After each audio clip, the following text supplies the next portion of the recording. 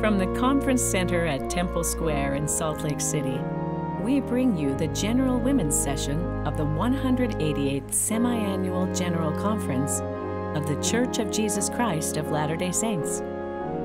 Music for this session is provided by a choir of young women from Stakes in the Pleasant Grove, Utah area.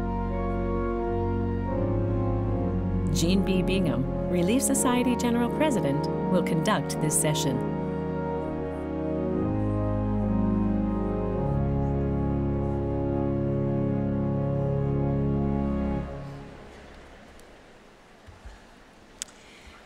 Dear sisters, wherever you are in the world and whatever your age, our hearts are knit together in a great sisterhood.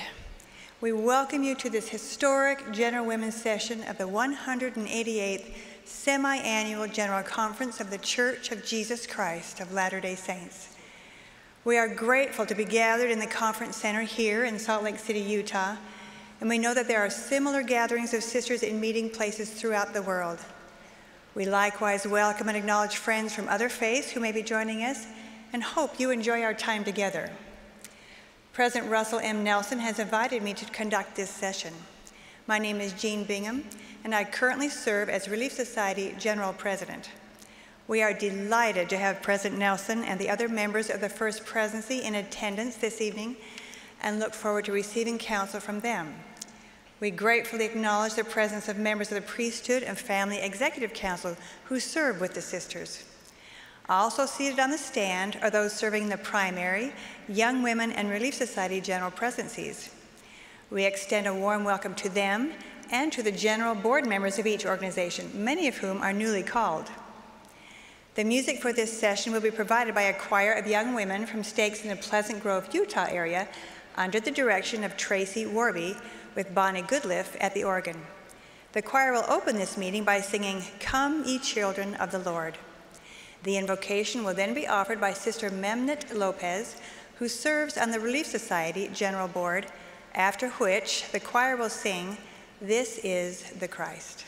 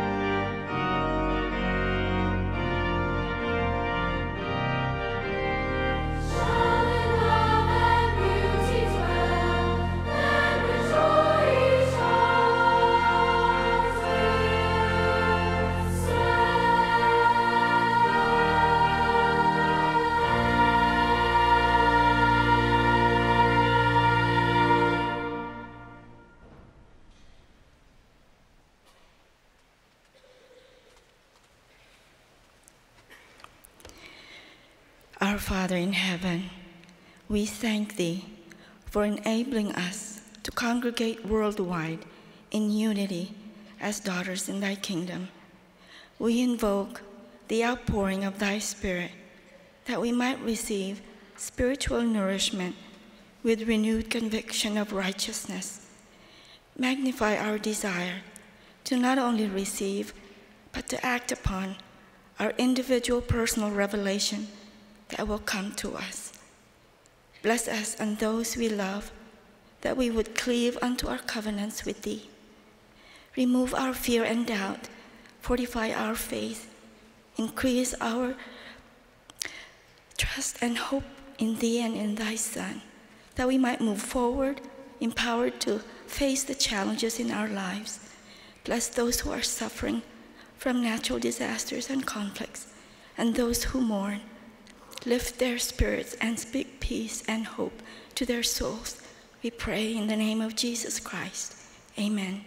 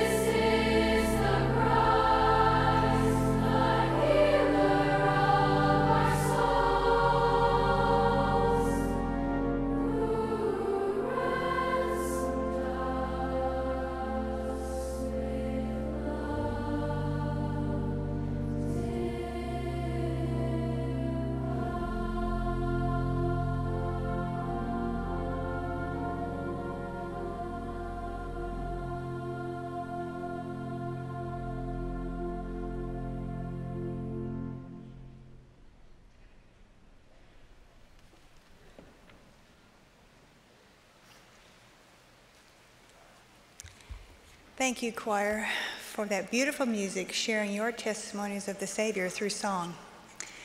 We will now be pleased to hear from Sister Joy D. Jones, who serves as primary general president.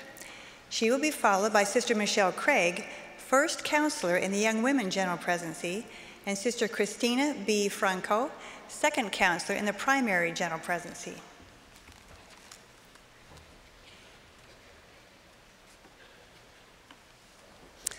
On this historic night, I express my love and appreciation to each of you, my dear sisters.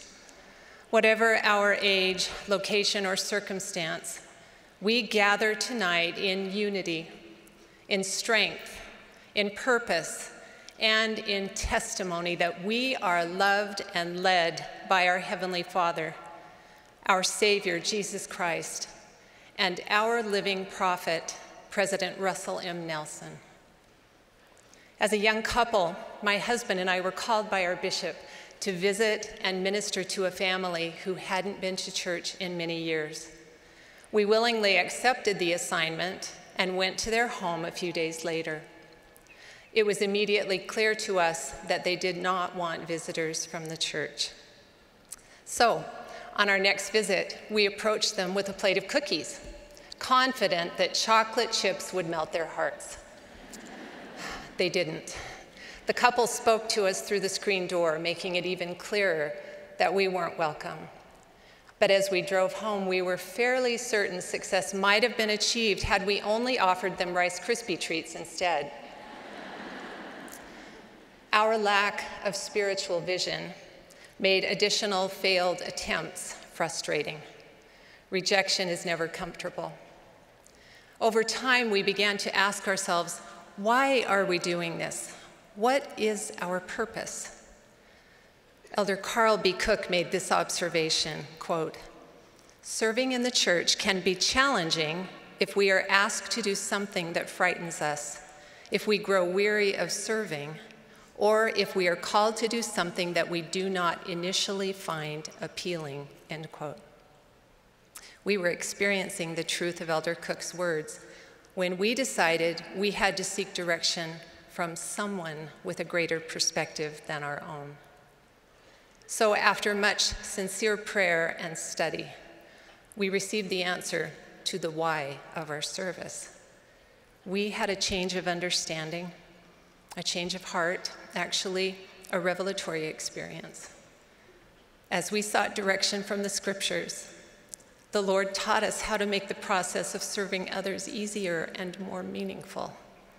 Here is the verse we read that changed both our hearts and our approach. "Thou shalt love the Lord thy God with all thy heart, with all thy might, mind, and strength. And in the name of Jesus Christ, thou shalt serve him." Though this verse was so familiar, it seemed to speak to us in a new and important way. We realized that we were sincerely striving to serve this family, and we wanted to serve our bishop, but we had to ask ourselves if we were really serving out of love for the Lord. King Benjamin made clear this distinction when he stated, "Behold, I say unto you that because I said unto you that I had spent my days in your service, I do not desire to boast, for I have only been in the service of God." So whom was King Benjamin really serving? Heavenly Father and the Savior. Knowing the who and the why in serving others helps us understand that the highest manifestation of love is devotion to God. As our focus gradually changed, so did our prayers. We began looking forward to our visits with this dear family because of our love for the Lord.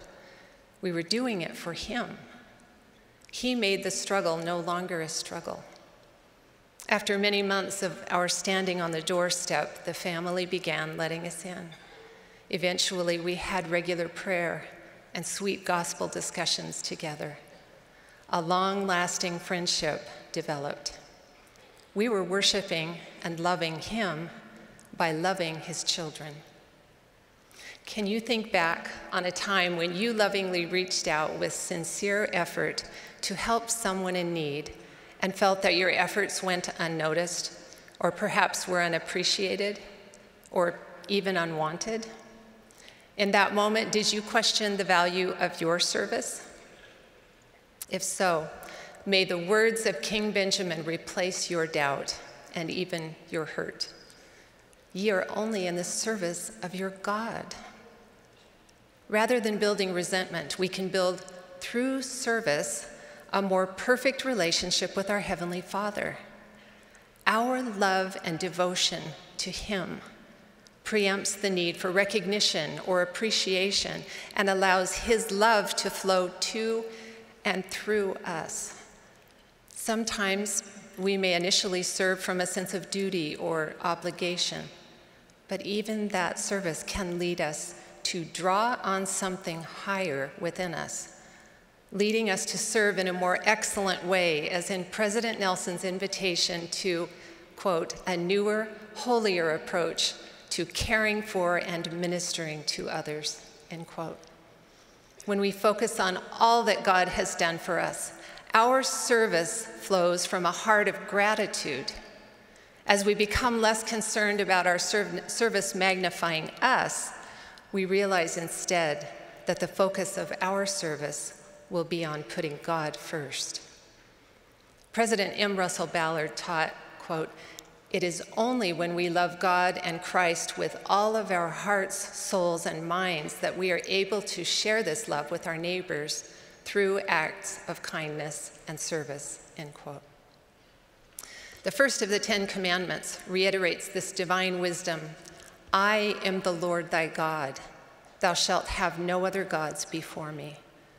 The placement of this commandment helps us understand that if we place Him as our main priority, everything else will ultimately fall into place, even our service to others.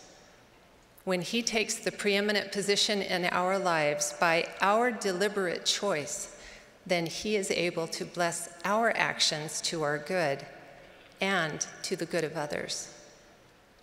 The Lord counseled, look unto me in every thought. And each week we covenant to do just that, to always remember Him. Can such a godly focus apply in everything we do? Can performing even a menial task become an opportunity to demonstrate our love and devotion to Him? I believe it can, sisters, and will. We can make each item on our to-do list become a way to glorify Him.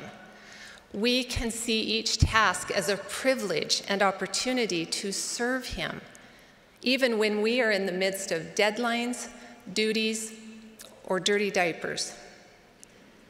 As Ammon said, yea, I know that I am nothing.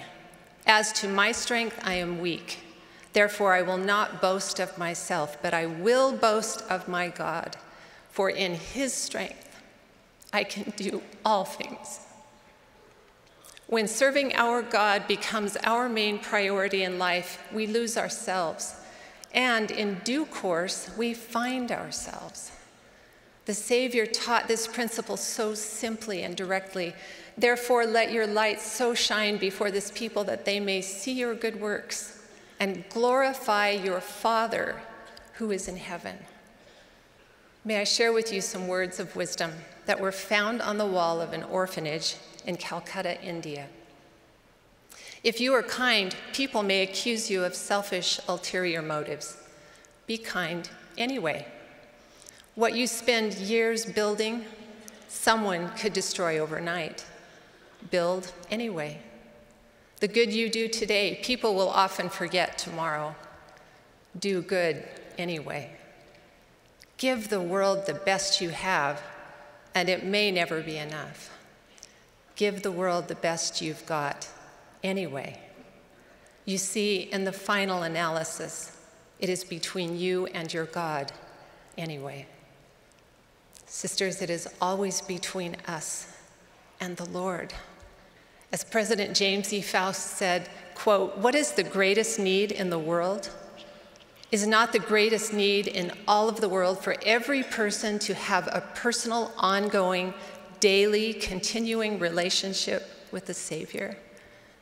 Having such a relationship can unchain the divinity within us, and nothing can make a greater difference in our lives as we come to know and understand our divine relationship with God, end quote. Similarly, Alma explained to his son, "Yea, let all thy doings be unto the Lord, and whithersoever thou goest, let it be in the Lord. Yea, let all thy thoughts be directed unto the Lord. Yea, let the affections of thy heart be placed upon the Lord forever." And President Russell M. Nelson has likewise taught us, quote, "When we comprehend his voluntary atonement, any sense of sacrifice on our part becomes completely overshadowed by a profound sense of gratitude for the privilege of serving him," end quote. Sisters, I testify that when Jesus Christ, through the power of his atonement, works on us and in us, he begins to work through us to bless others. We serve them, but we do so by loving and serving him.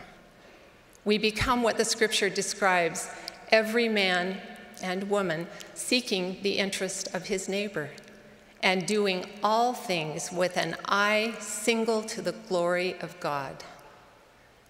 Maybe our bishop knew that was the lesson my husband and I would learn from those early and well-intentioned, yet not perfect, efforts to minister to his beloved sons and daughters. I bear my personal and sure witness of the goodness and love he shares with us, even as we strive to serve for him. In the sacred name of Jesus Christ, amen.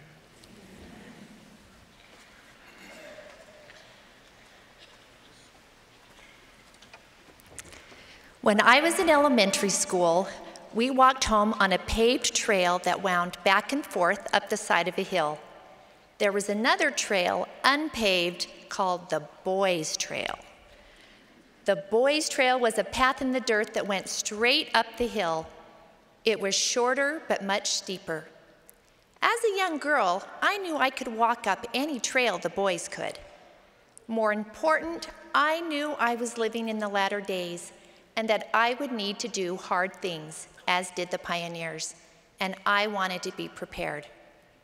So every now and then, I would lag behind my group of friends on the paved trail, remove my shoes, and walk barefoot up the Boys' Trail. I was trying to toughen up my feet. As a young primary girl, that is what I thought I could do to prepare. Now I know differently. Rather than walking barefoot up mountain trails, I know I can prepare my feet to walk on the covenant path by responding to the invitations of the Holy Ghost. For the Lord, through his prophet, is calling each of us to live and care in a higher and holier way and to take a step higher. These prophetic calls to action, coupled with our innate sense that we can do and be more, sometimes create within us what Elder Neal A. Maxwell called divine discontent. Divine discontent comes when we compare what we are to what we have the power to become. Each of us, if we're honest, feels a gap between where and who we are and where and who we want to become. We yearn for greater personal capacity. We have these feelings because we are daughters and sons of God, born with the light of Christ, yet living in a fallen world. These feelings are God-given and create an urgency to act. We should welcome feelings of divine discontent that call us to a higher way while recognizing and avoiding Satan's counterfeit, paralyzing discouragement. This is a precious space into which Satan is all too eager to jump. We can choose to walk the higher path that leads us to seek for God and his peace and grace, or we can listen to Satan, who bombards us with messages that we will never be enough, rich enough, smart enough, beautiful enough, anything enough. Our discontent can become divine or destructive. One way to tell divine discontent from Satan's counterfeit is that divine discontent will lead us to faithful action. Divine discontent is not an invitation to stay in our comfort zone, nor will it lead us to despair.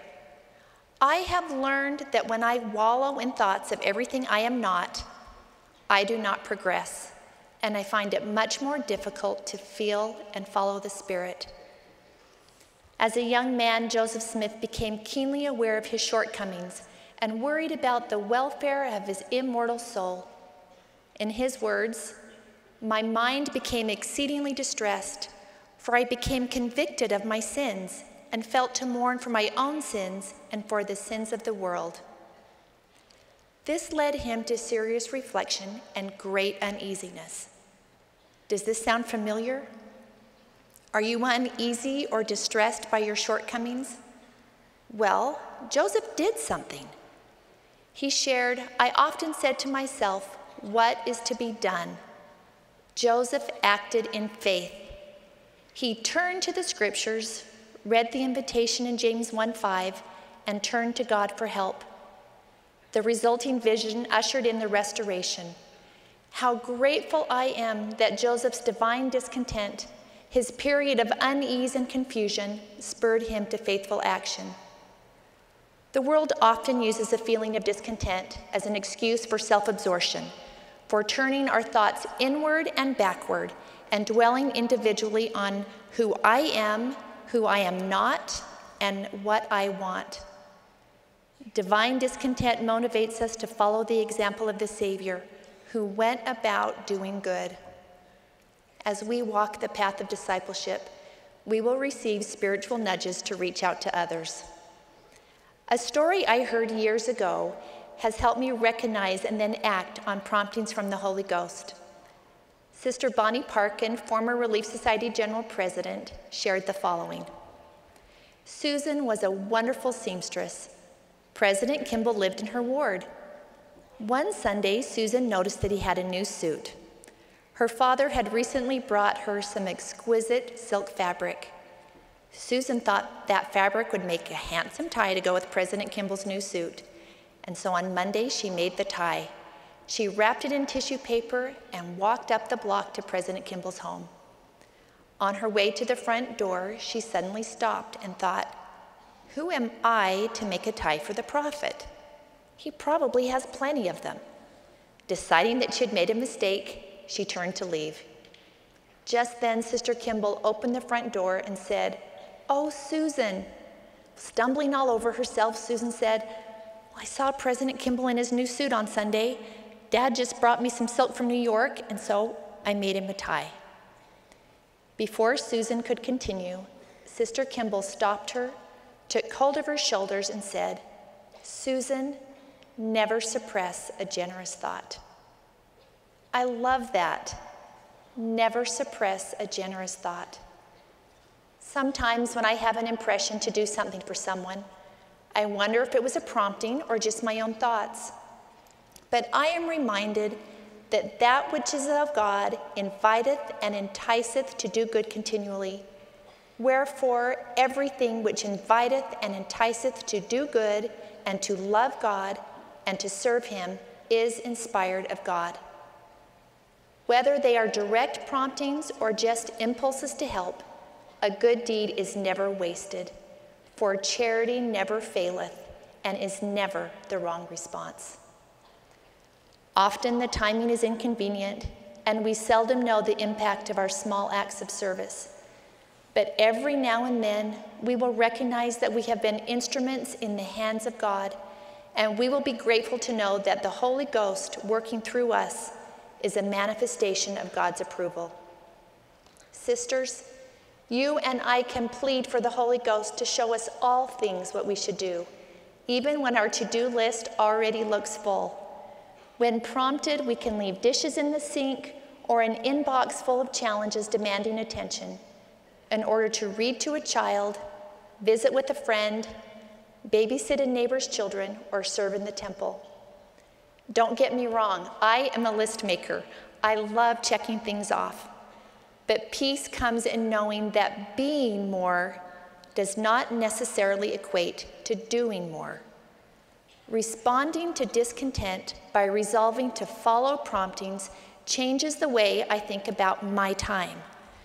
And I see people not as interruptions, but as the purpose of my life. Divine discontent leads to humility, not to self-pity or the discouragement that comes from making comparisons in which we always come up short. Covenant-keeping women come in all sizes and shapes. Their families and life experiences and circumstances vary. Of course, all of us will fall short of our divine potential, and there is some truth in the realization that alone we are not enough. But the good news of the gospel is that with the grace of God, we are enough. With Christ's help, we can do all things. The scriptures promise that we will find grace to help in time of need. The surprising truth is that our weaknesses can be a blessing when they humble us and turn us to Christ. Discontent becomes divine when we humbly approach Jesus Christ with our want rather than hold back in self-pity. In fact, Jesus' miracles often began with the recognition of want, need, failure, or inadequacy. Remember the loaves and fishes? Each of the gospel writers tell how Jesus miraculously fed the thousands who followed him. But the story begins with the disciples' recognition of their lack. They realize they have only 5 barley loaves and 2 small fishes, but what are they among so many? The disciples were right. They didn't have enough food. But they gave what they had to Jesus, and then he provided the miracle. Have you ever felt your gifts and talents were too small for the task ahead? I have. But you and I can give what we have to Christ, and he will multiply our efforts. What you have to offer is more than enough, even with your human frailties and weaknesses, if you rely on the grace of God. The truth is that each one of us is one generation away from deity, a child of God, and just as he has done with both prophets and ordinary men and women through the ages, so Heavenly Father intends to transform us. C.S. Lewis explained God's transforming power this way. Imagine yourself as a living house. God comes in to rebuild that house. At first, perhaps you can understand what he's doing. He's getting the drains right and stopping the leaks in the roof and so on. You knew that those things needed doing, and so you're not surprised. But presently, he starts knocking the house about in a way that hurts abominably. You see, he is building quite a different house from the one you thought of. You thought you were being made into a decent little cottage, but he is building a palace. He intends to come and live in it himself. Close quote. Because of our Savior's atoning sacrifice, we can be made equal to the tasks that lie ahead. The prophets have taught that as we climb the path of discipleship, we can be sanctified through the grace of Christ. Divine discontent can move us to act in faith, follow the Savior's invitations to do good, and give our lives humbly to him. In the name of Jesus Christ, amen.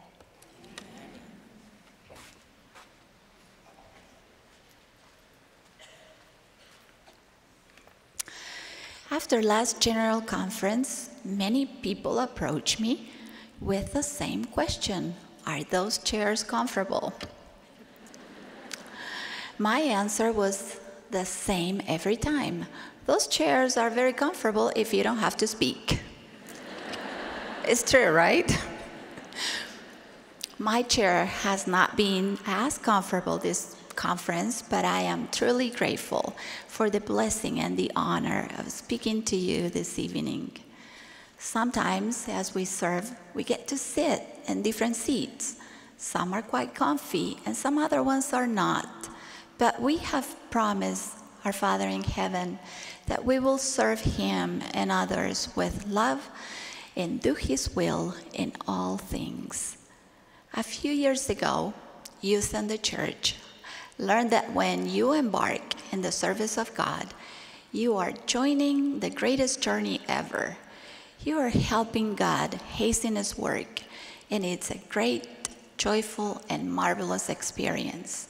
It's a journey available to all of any age, and it's also a journey that takes us along what our beloved prophet has spoken of as the covenant path. Unfortunately, however, we live in a selfish world where people constantly ask, "What's in it for me?"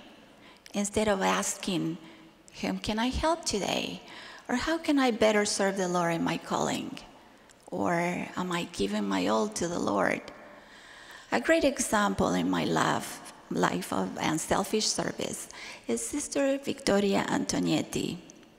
Victoria was one of the primary teachers in my branch while I was growing up in Argentina. Each Tuesday afternoon, when we gathered for primary, she brought us a chocolate cake. Everyone loved the cake. Well, everyone except me. I hated chocolate cake. And even though she would try to share the cake with me, I always turned down her offer. One day, after she had shared the chocolate cake with the rest of the children, I asked her, "Why don't you bring a different flavor like orange or vanilla?" I know. After laughing a little, she asked me, "Why don't you try a little piece? This cake is made with a special ingredient, and I promise that if you try it, you will like it." I looked around, and to my surprise, everyone seemed to be enjoying the cake. So I agreed to give it a try. Can you guess what happened? I liked it. That was the very first time I had enjoyed chocolate cake. It wasn't until many years later that I found out what the secret ingredient was in Sister Antonietti's chocolate cake. My children and I visited my mother each week. On one of these visits, Mom and I were enjoying a slice of chocolate cake, and I related to her how I came to like the cake for the very first time. Then she enlightened me with the rest of the story. "You see, Chris," my mom said, "Victoria and her family didn't have a lot of resources, and each week she had to choose between paying for the bus to take her and her 4 children to primary, or buying the ingredients to make the chocolate cake for her primary class. She always chose the chocolate cake over the bus, and she and her children walked more than 2 miles each way, regardless of the weather." That day, I had a better appreciation for her chocolate cake. More important, I learned that the secret ingredient in Victoria's cake was the love that she had for those she served and her unselfish sacrifice in our behalf. Thinking back on Victoria's cake helps me remember an unselfish sacrifice and the timeless lessons taught by the Lord to His disciples as He walked toward the treasury of the temple. You know the story. Elder James E. Talmage taught that there were 13 chests, and into these chests the people dropped their contributions for the different purposes indicated by the inscriptions on the boxes. Jesus watched the lines of donors made up of all different types of people. Some gave their gifts with sincerity of purpose, while others cast in great sums of silver and gold, hoping to be seen, noticed, and praised for their donations. Among the many was a poor widow who dropped into one of the treasure chests 2 small bronze coins known as mites. Her contribution amounted to less than half a cent in American money. The Lord called His disciples about Him, directed their attention to the poverty-stricken widow and her deed, and said, "Verily I say unto you that this poor widow has cast more in than all they which have cast into the treasury. For all they did cast in of their abundance, but she overwhelmed that casting all that she had, even all of her living. The widow did not appear to hold a noticeable position in the society of her time. She actually held something more important. Her intentions were pure. She gave all she had to give. Perhaps she gave less than others, more quietly than others, differently than others. In the eyes of some, what she gave was insignificant. But in the eyes of the Savior, the discerner of thoughts and intents of the heart, she gave her all. Sisters, are we giving our all to the Lord without reservations? Are we sacrificing of our time and talents so the rising generation can learn to love the Lord and keep His commandments? Are we ministering both to those around us and to those we are assigned with care and with diligence, sacrificing time and energy that could be used in other ways? Are we living the 2 great commandments, to love God and to love His children? Often that love is manifest as service. President Dallin H. Oaks taught our Savior gave Himself in unselfish service. He taught that each of us should follow Him by denying ourselves of selfish interests in order to serve others. He continued, a familiar example of losing ourselves in the service of others is the sacrifice parents make for their children. Mothers suffer pain and loss of personal priorities and comforts to bear and rear each child. Fathers adjust their lives and priorities to support a family. We also rejoice in those who care for disabled family members and aged parents. None of this service asks, what's in it for me? All of it requires setting aside personal convenience for unselfish service. And all of it, this illustrates the eternal principle that we are happier and more fulfilled when we act and serve for what we give, not for what we get. Our Savior teaches us to follow Him by making the sacrifices necessary to lose ourselves in unselfish service to others.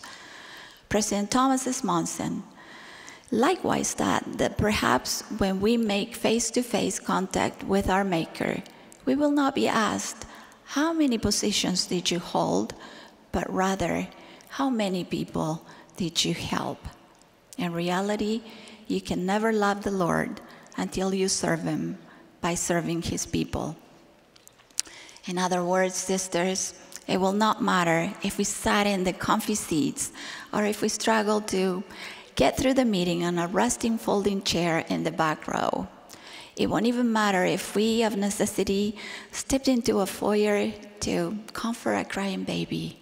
What will matter is that we came with a desire to serve, that we noticed those to whom we minister and greeted them joyfully, and that we introduced ourselves to those sharing our row of folding chairs, reaching out with friendship even though we aren't assigned to minister to them. And it will certainly matter that we do all that we do with the special ingredient of service coupled with love and sacrifice. I have come to know that we don't have to make a chocolate cake to be a successful and dedicated primary teacher, because it was not about the cake. It was the love behind the action. I testify that that love is made sacred through sacrifice, the sacrifice of a teacher, and even more through the ultimate and eternal sacrifice of the Son of God. I bear witness that He lives. I love Him and desire to put away selfish desires in order to love and minister as He does. In the name of Jesus Christ, amen.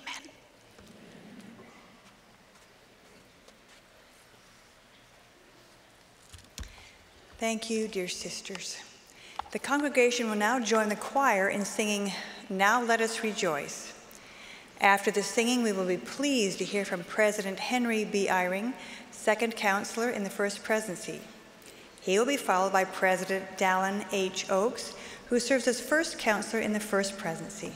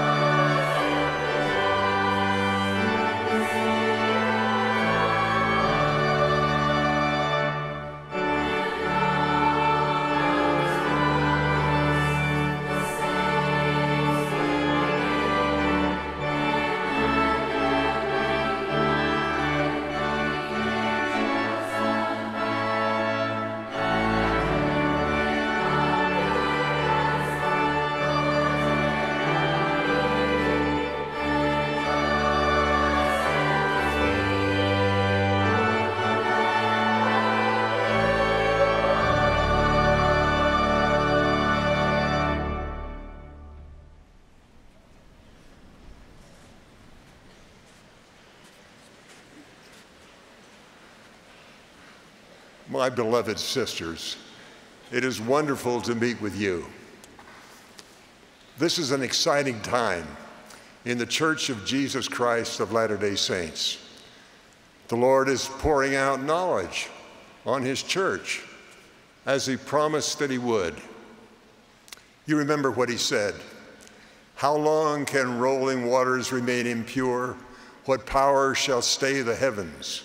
As well man might stretch forth his puny arm to stop the Missouri River in its decreed course, or to turn it upstream, as to hinder the Almighty from pouring down knowledge from heaven upon the heads of the Latter-day Saints."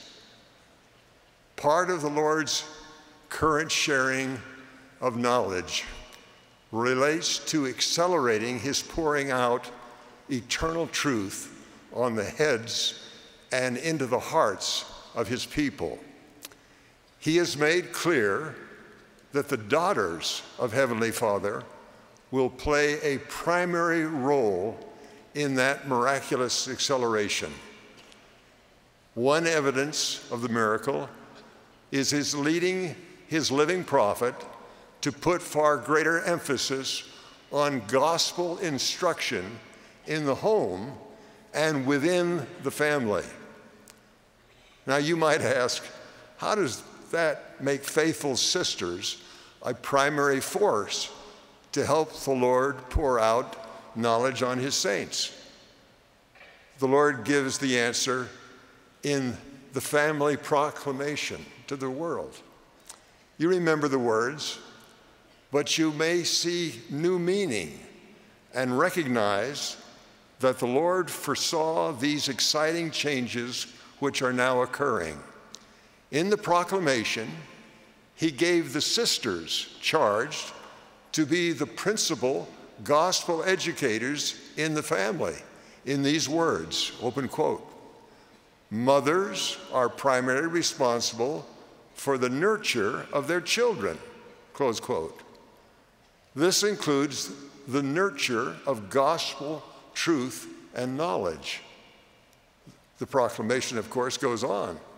Fathers and mothers are obligated to help one another as equal partners. They are equal partners, equal in their potential for spiritual growth and for acquiring knowledge, and so are unified by helping each other. They are equal in their divine destiny to be exalted together. In fact, men and women cannot be exalted alone. Why then does a daughter of God in a united and equal relationship receive the primary responsibility to nourish with the most important nutrient all must receive, a knowledge of truth coming from heaven? As nearly as I can see, that has been the Lord's way since families were created in this world.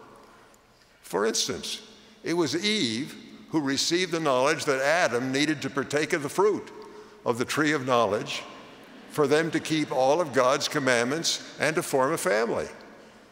I do not know why it came to Eve first, but Adam and Eve were perfectly united when the knowledge was poured out on Adam. Another example of the Lord's using the nurturing gifts of women is the way he strengthened the sons of Helaman. I get a lump in my throat when I read the account and remember my own mother's quiet words of assurance as I left home for military service. Helaman recorded, open quote, they had been taught by their mothers that if they did not doubt, God would deliver them. And they rehearsed unto me the words of their mothers, saying, we do not doubt our mothers knew it.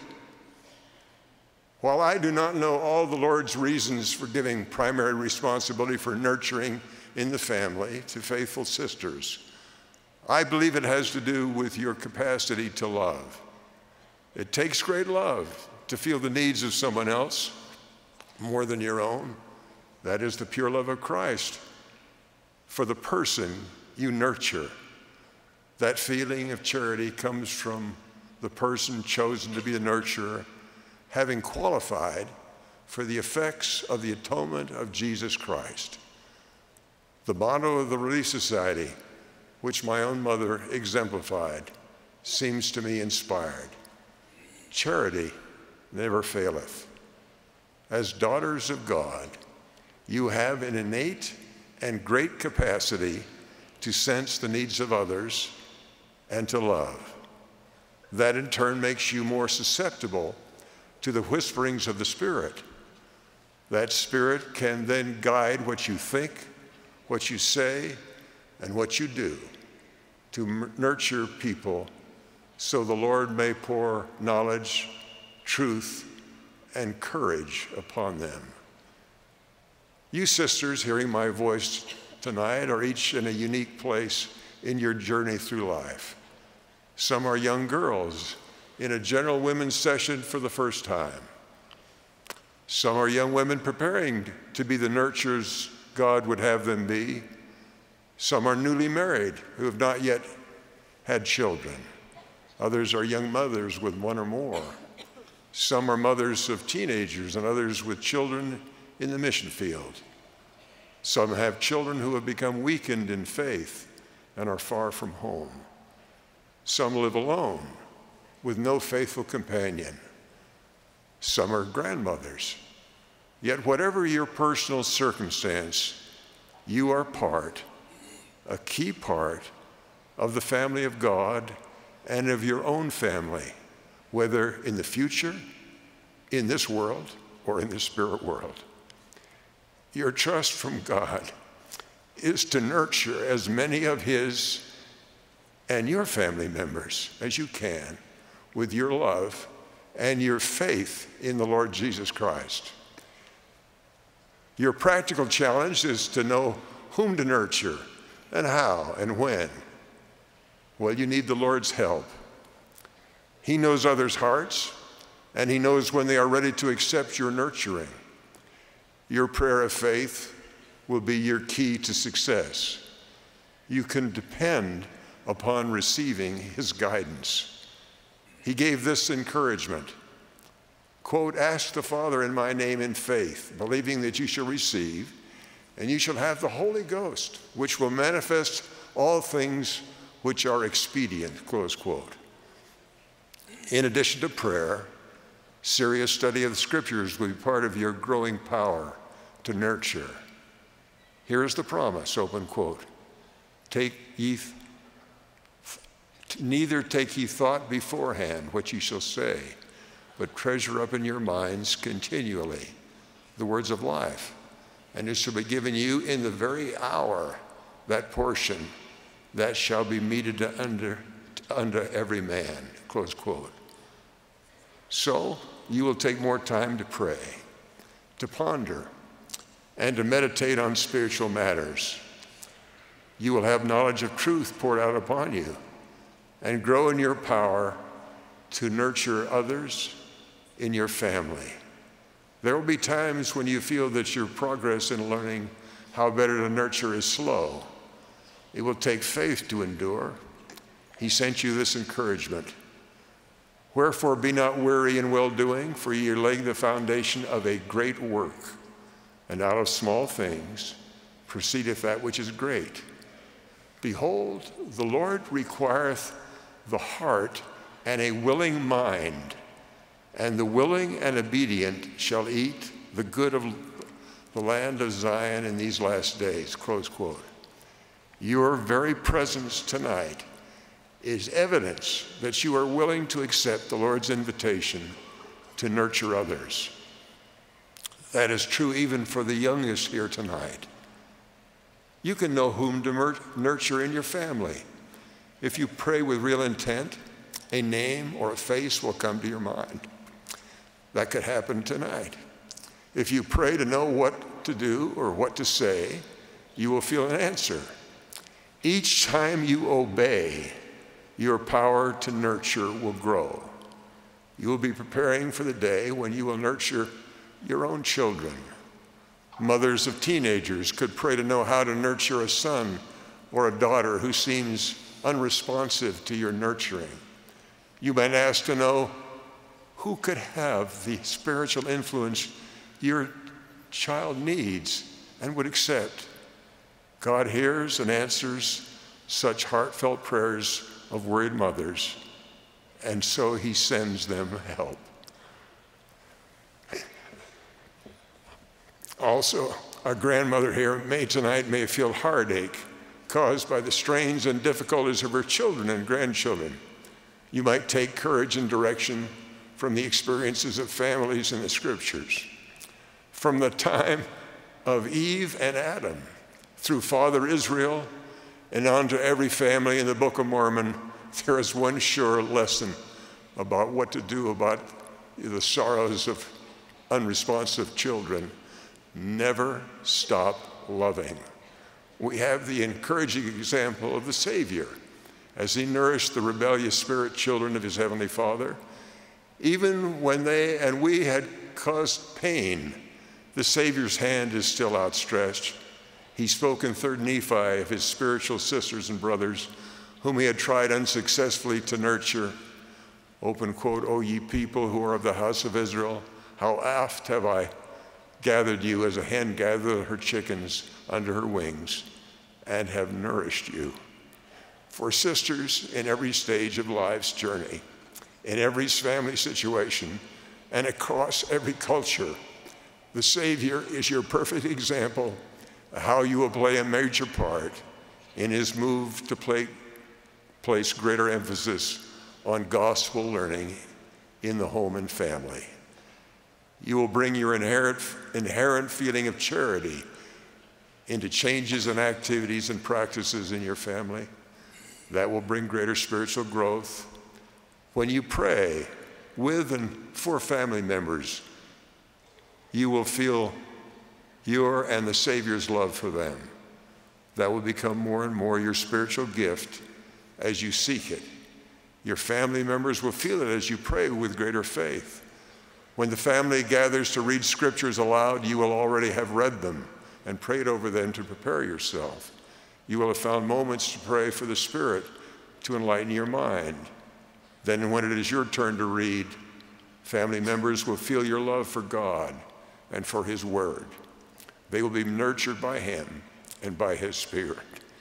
That same outpouring can come in any family gathering if you pray and plan for it.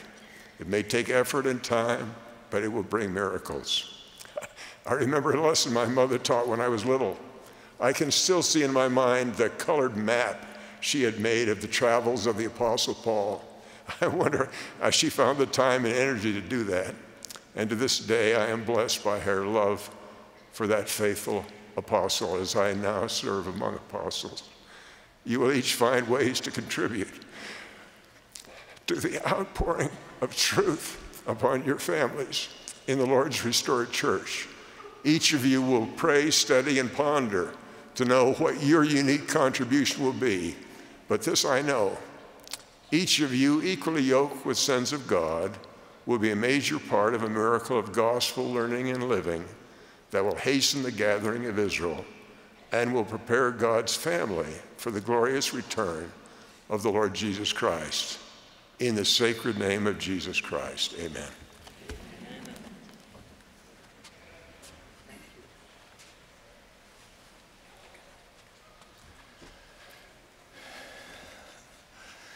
My dear sisters, how wonderful to have this new General Conference session of women of the church, 8 years and older.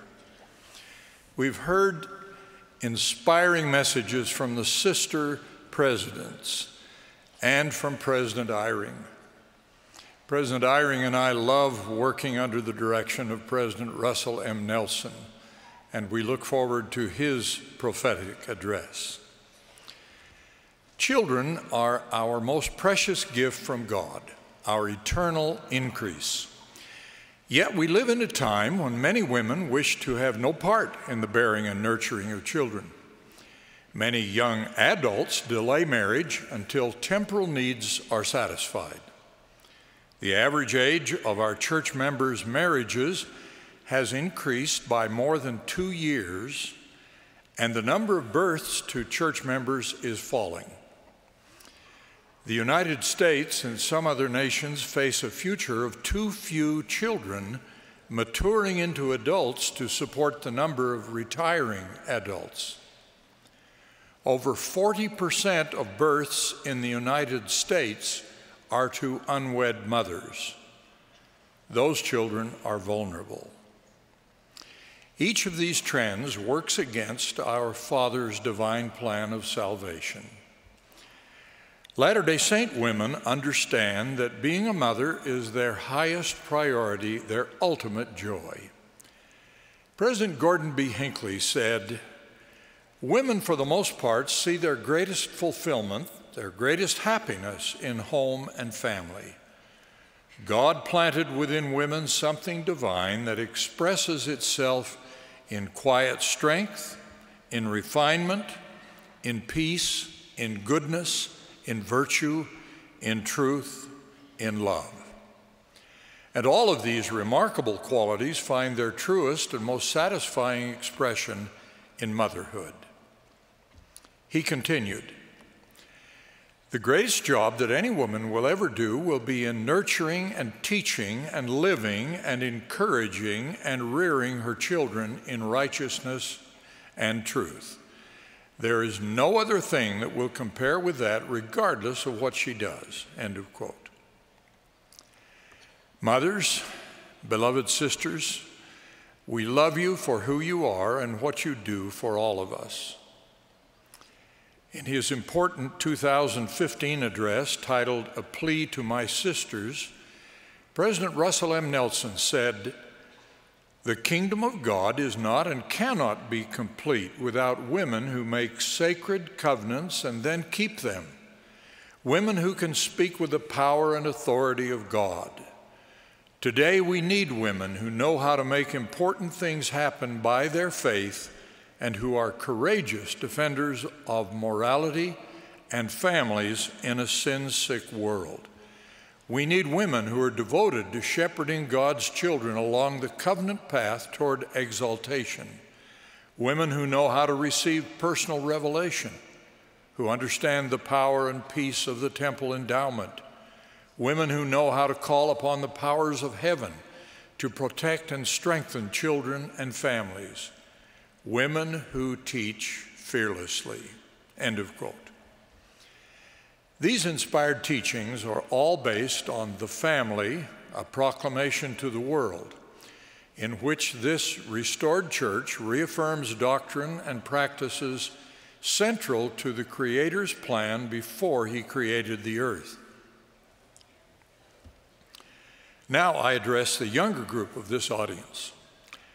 My dear young sisters, because of your knowledge of the restored gospel of Jesus Christ, you are unique. Your knowledge will enable you to endure and overcome the difficulties of growing up. From a young age, you've participated in projects and programs that have developed your talents, such as writing, speaking, and planning. You've learned responsible behavior and how to resist temptations to lie, cheat, steal, or use alcohol or drugs. Your uniqueness was recognized in a University of North Carolina study of American teens and religion. A Charlotte Observer article had the title, quote, "Mormon Teens Cope Best. Study finds they top peers at handling adolescence," end of quote. This article concluded that, quote, "Mormons fared best at avoiding risky behaviors, doing well in school, and having a positive attitude about the future." One of the researchers in the study, who interviewed most of our youth, said, quote, "Across almost every category we looked at, there was a clear pattern. Mormons were first," end of quote. Why do you cope best with the difficulties of growing up? Young women, it is because you understand our Heavenly Father's great plan of happiness. This tells you who you are and the purpose of your life. Youth with that understanding are first in problem solving and first in choosing the right.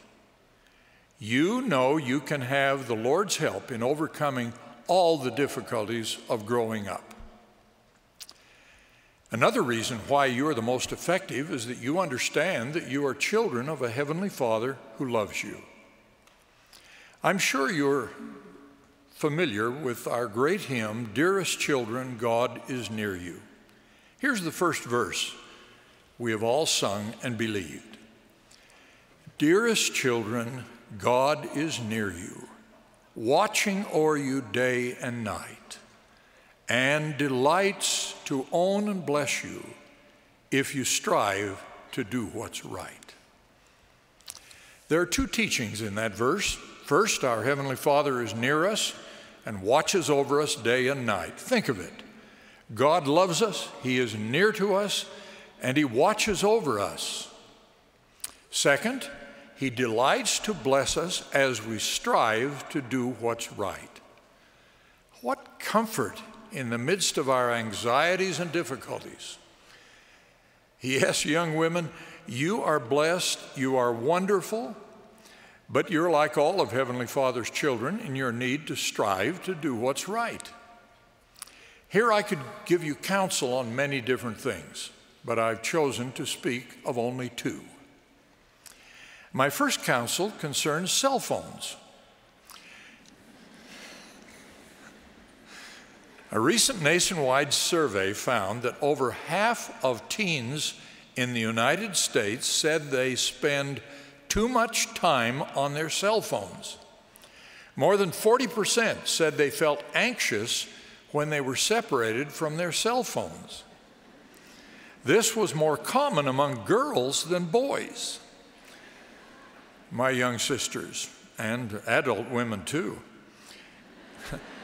it will bless your lives if you limit your use of and dependence on cell phones.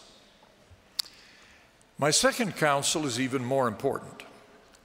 Be kind to others. Kindness is something many of our youth are doing already. Some groups of youth in some communities have shown the way for all of us. We've been inspired by our young people's acts of kindness to those in need of love and help. In many ways, you give that help and show that love to one another. We wish all would follow your example.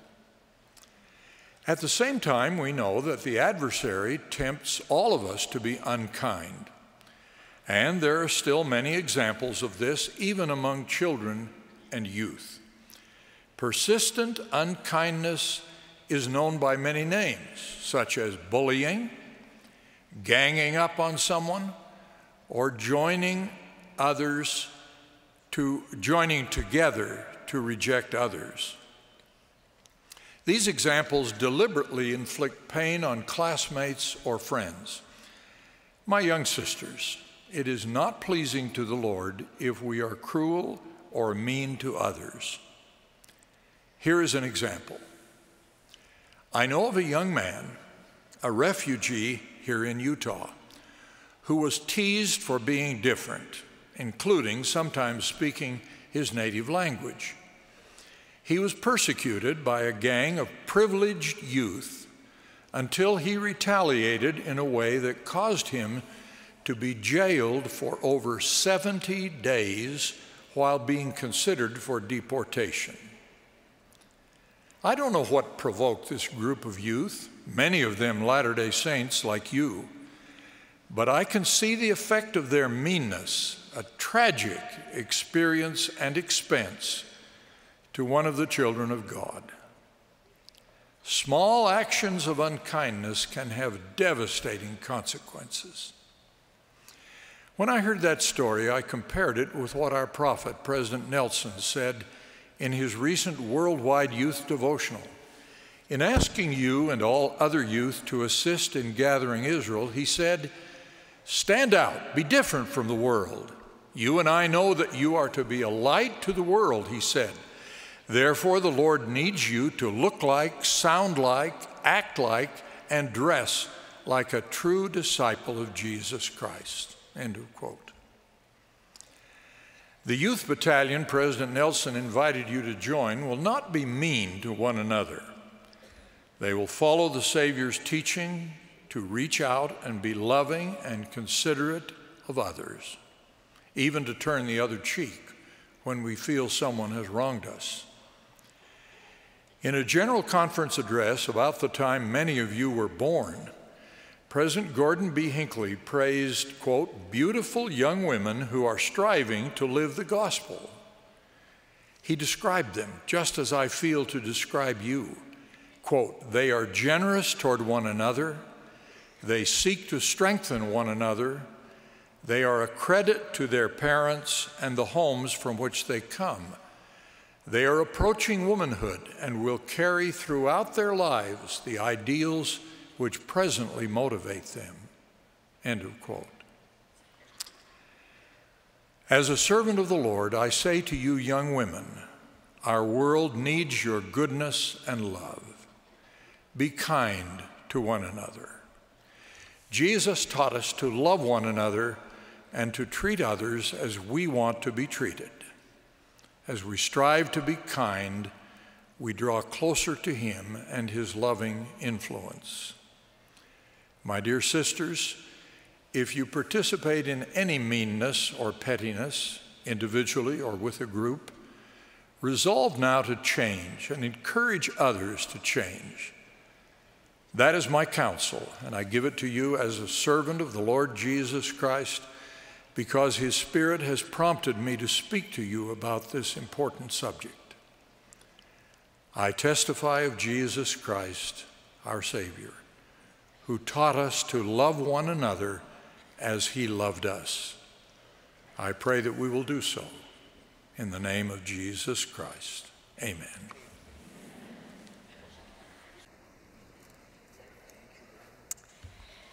Dear sisters, we express our sincere appreciation to each of you for sharing this evening with us.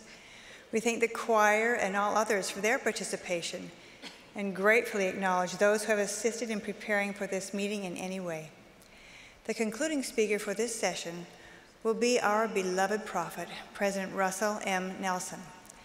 Following President Nelson's remarks, the choir will close this meeting by singing, "We'll Bring the World His Truth." The benediction will then be offered by Sister Jennifer Free, who serves on the Primary General Board.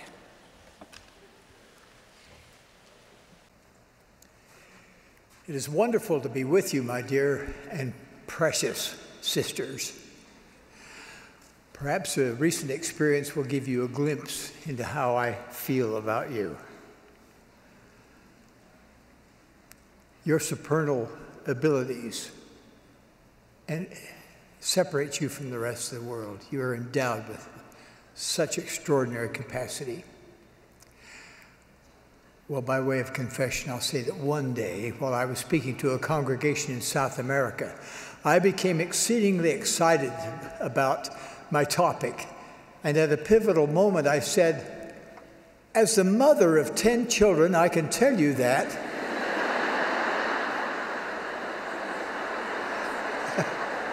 And then I went on to complete my message. I did not realize that I had said the word mother. My translator, assuming I had misspoken, changed the word mother to father, so the congregation never knew that I had referred to myself as mother.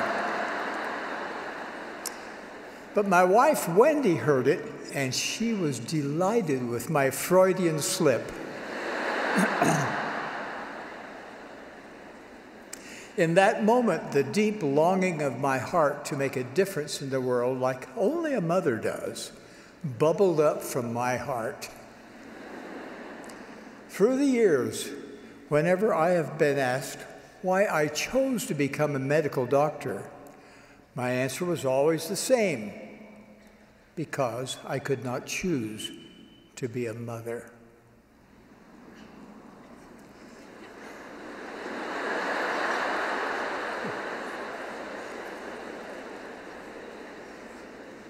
Please note that anytime I use the word mother, I'm not only talking about women who have given birth or adopted children in this life.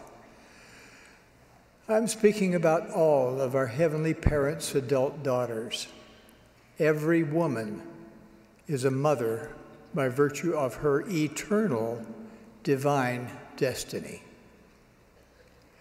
So tonight, as the father of 10 children, 9 daughters and 1 son, and as president of the church, I pray that you will sense how deeply I feel about you, about who you are and all the good you can do. No one else can do what a righteous woman can do. No one can duplicate the influence of a mother. Men can and often do communicate the love of Heavenly Father and the Savior to others. But women have a special gift for it, a divine endowment. You have the capacity to sense what someone needs and when they need it. You can reach out, comfort, teach, and strengthen someone in his or her very moment of need. Women see things differently than men do. And oh, how we need your perspective. Your nature leads you to think of others first, to consider the effect that any course of action will have on others. As President Eyring pointed out, it was our glorious Mother Eve, with her far-reaching vision of our Heavenly Father's plan, who initiated what we call the fall. Her wise and courageous choice and Adam's supporting decision moved God's plan of happiness forward. They made it possible for each of us to come to earth, to receive a body, and prove that we would choose to stand up for Jesus Christ now, just as we did pre-mortally. My dear sisters, you have special spiritual gifts and propensities. Tonight, I urge you with all the hope of my heart to pray to understand your spiritual gifts, to cultivate, use, and expand them even more than you ever have. You will change the world as you do so. As women, you inspire others and set a standard worthy of emulation. Let me give you a little background on two of the major announcements made at our last General Conference. You, my dear sisters, were key to each. First, ministering. The supreme standard for ministering is that of our Savior, Jesus Christ. Generally, women are and always have been closer to that standard than men. When you are truly ministering, you follow your feelings to help someone else experience more of the Savior's love. The inclination to minister is inherent in righteous women. I know women who pray every day. Whom wouldst thou have me help today? Before the April 2018 announcement about the higher and holier way of caring for others, the tendency of some men was to check off their home teaching assignment as done and move on to the next task. But when you sensed that a sister you were visiting teaching needed help, you responded immediately and then throughout the month. Thus it was how you visit taught that inspired our upward shift to ministering. Second, in the last General Conference, we also restructured Melchizedek priesthood quorums. When we wrestled with how to help the men of the church be more effective in their responsibilities, we carefully considered the example of the Relief Society. In Relief Society, women in various ages and stages of life meet together. Each decade of life brings unique challenges, and yet there you were, week after week, mingling together, growing and teaching the gospel together, and making a real difference in the world. Now, following your example, Melchizedek priesthood bearers are members of the Elders Quorum. These men range in age from 18 to 98, maybe more, with equally wide-ranging priesthood and church experiences. These brethren can now create stronger fraternal linkages, learn together, and bless others more effectively. You remember last June, Sister Nelson and I spoke to the youth of the church. We invited them to enlist in the Lord's Youth Battalion to help gather Israel on both sides of the veil. This gathering is the greatest challenge and the greatest cause and the greatest work on earth today. It is a cause that desperately needs women because women shape the future. So tonight I'm extending a prophetic plea to you, the women of the church, to shape the future by helping to gather scattered Israel. Where can you start? May I offer 4 invitations. First, I invite you to participate in a 10-day fast from social media and from any other media that bring negative and impure thoughts to your mind. Pray to know which influences to remove during your fast. The effect of your 10-day fast may surprise you. What do you notice after taking a break from perspectives of the world that have been wounding your spirit? Is there a change in where you now want to spend your time and energy? Have any of your priorities shifted just a little? I urge you to record and follow through with each impression. Second,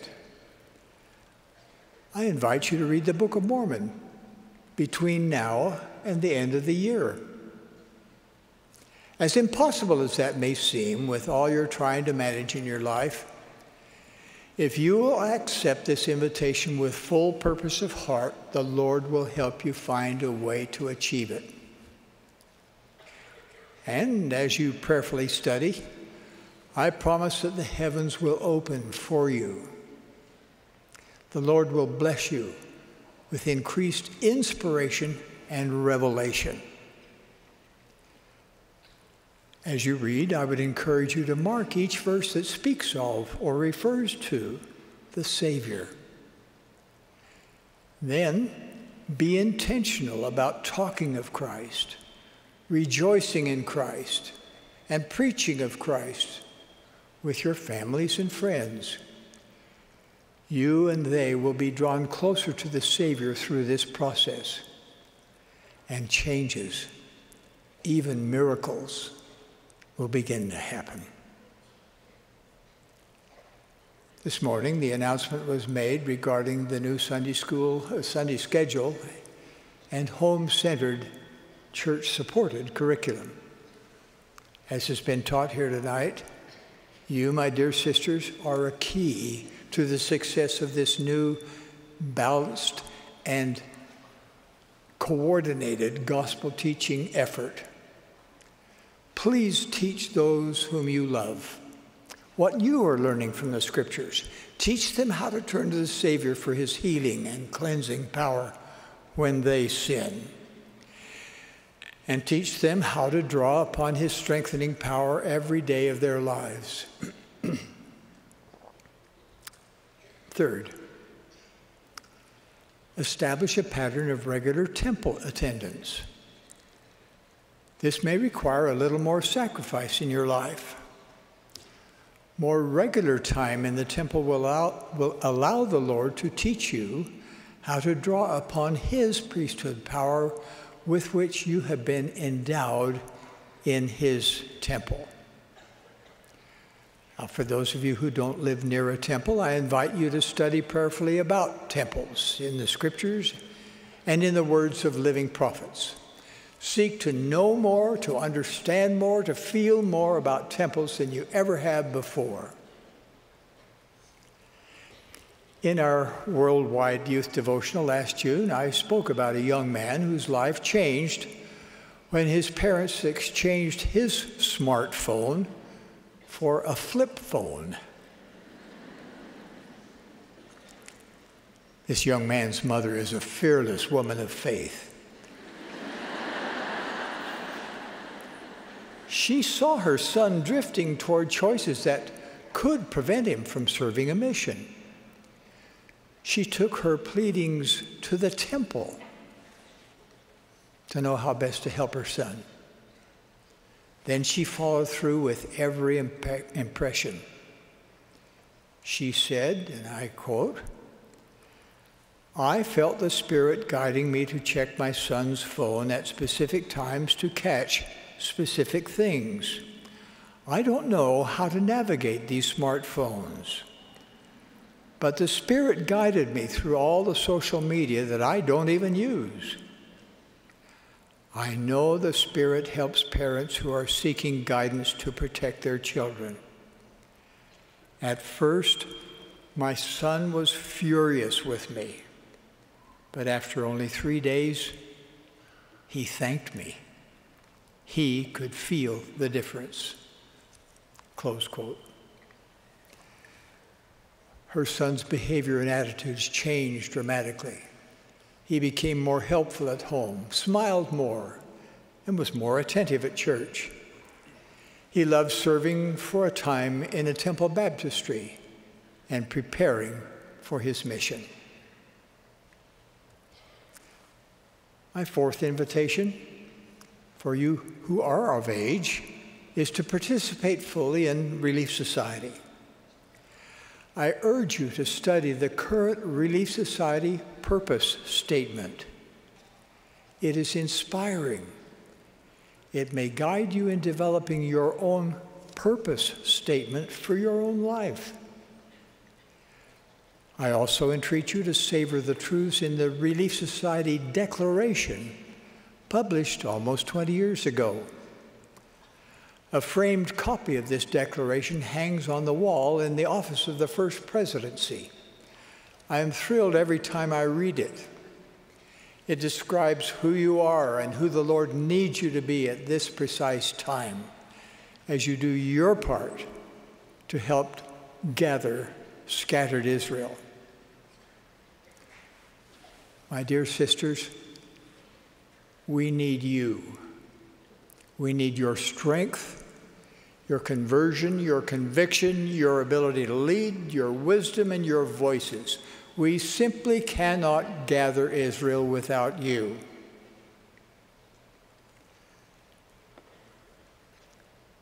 I love you and thank you,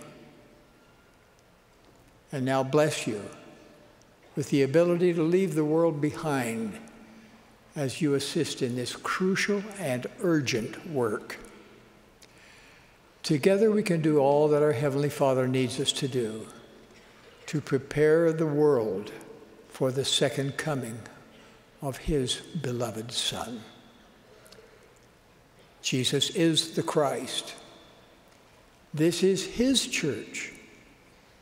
Of this I testify in the name of Jesus Christ. Amen.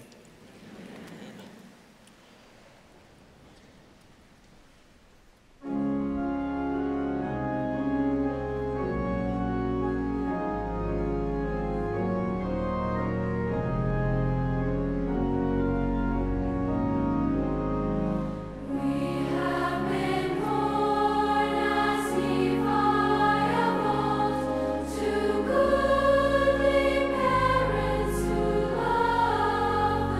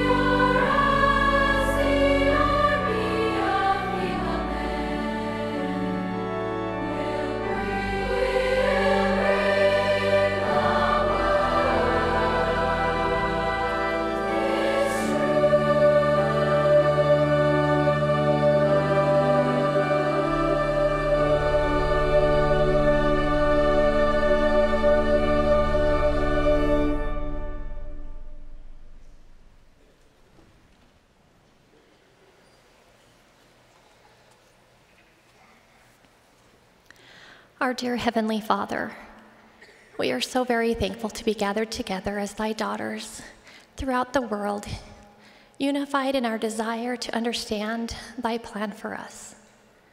Heavenly Father, we're thankful to be able to have heard from our priesthood and sister leaders in the church. We're grateful for their messages and for the spirit that we have felt, for the things that we have learned and we were taught. Heavenly Father, we know that thy Son leads this church and does so through a living prophet.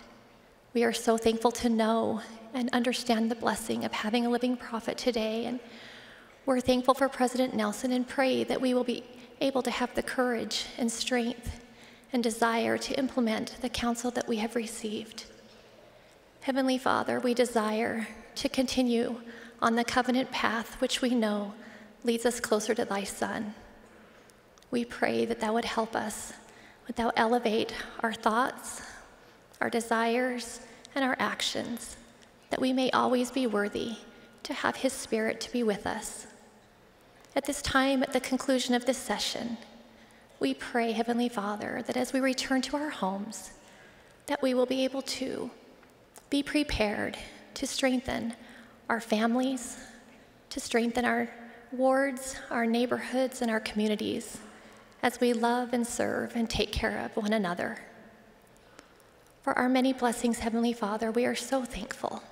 We love thee, we love thy Son, and we ask for thy blessings to continue with us and all of those that we love, and do so in the name of thy Son, Jesus Christ. Amen.